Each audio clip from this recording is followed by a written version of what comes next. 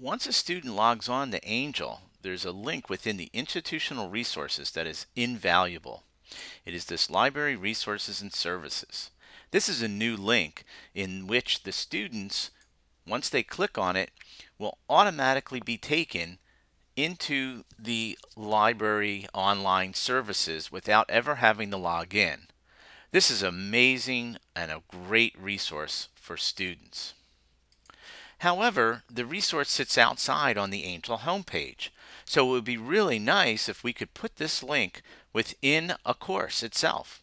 That's a very easy process to follow.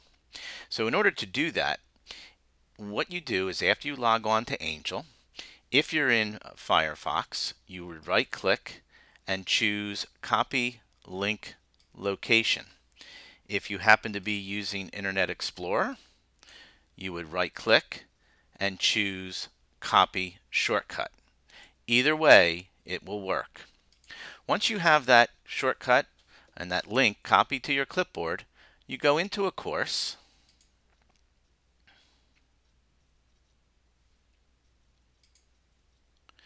You go to Add Content.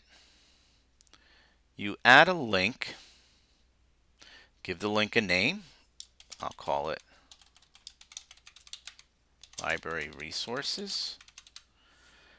In the link URL, I'm going to right click and paste, Control V, whatever you want to do.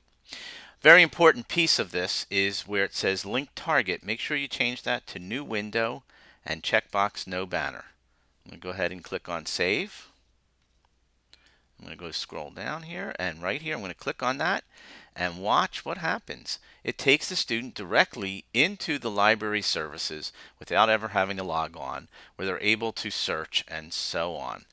This is a great resource, and it's wonderful that you can put this right within your course so students don't have to go back out to the Angel homepage.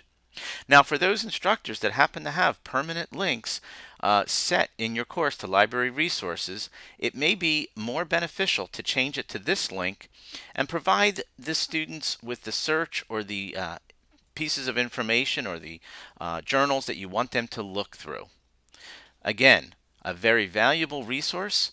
I think it's going to help students a great deal. It's going to help you as a faculty member to have this link right within your course for students. Students will not have to log on, and it will present the library resources for them.